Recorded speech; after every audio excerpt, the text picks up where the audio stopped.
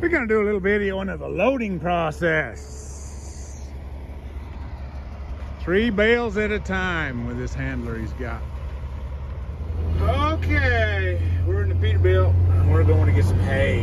Hey. We're down here in the Haulin area, and we are getting a flatbed load of hay. So we're gonna do some filming here to show you how we're going to do it. All right, check this out. All right, first load got loaded. I totally forgot to film it. I got to pick up another load tomorrow, so I'm going to film it while he does it, just so you can see kind of how they load this stuff. Triticale is what we're hauling. The Anchor Brand Ranch fans will know that's what he was feeding last year in the wintertime. What he can get. So there you go. It's not bad. They say it's supposed to be pretty good for cows.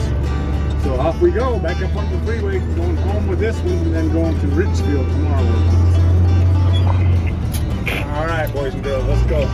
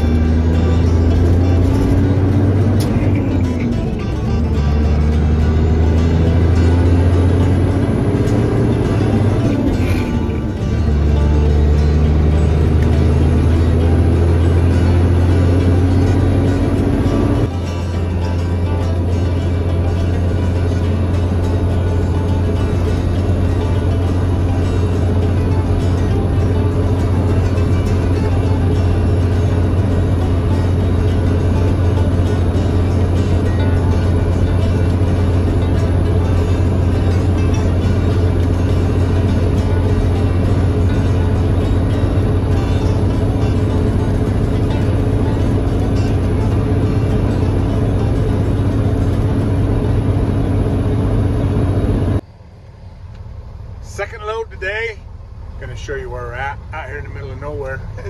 This is how I grew up.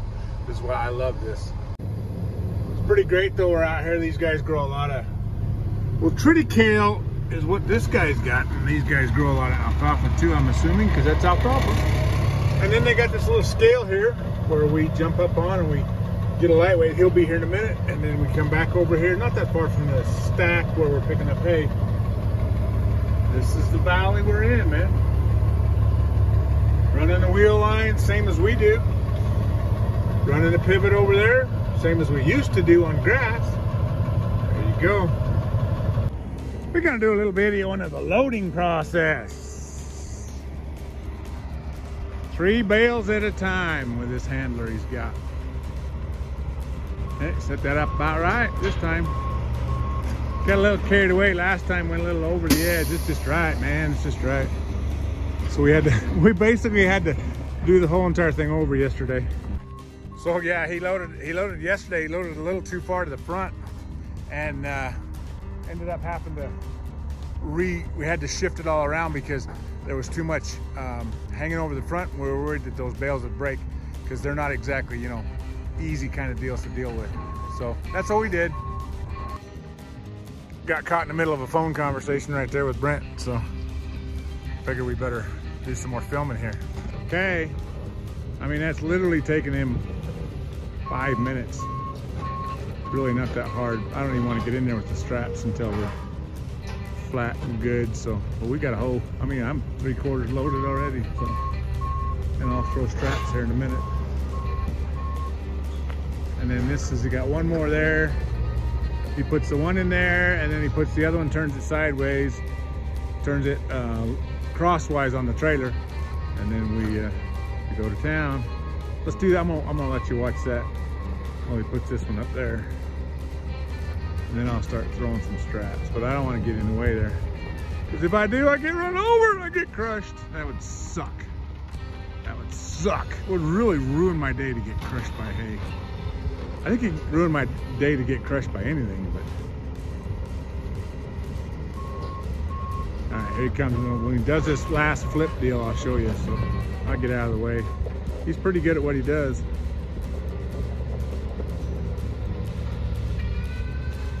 When I first came back from Georgia, hauled a load of hay for Brent's sister, they had to do it a whole lot different, man. That was scary the way that guy loaded it.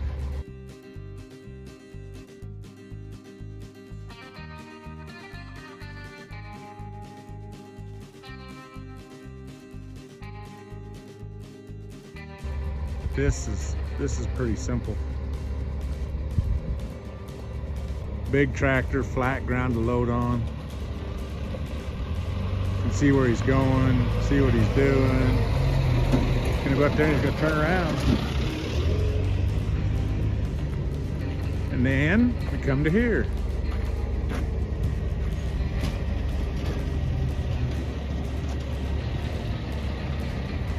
And he sets some bales on there like that.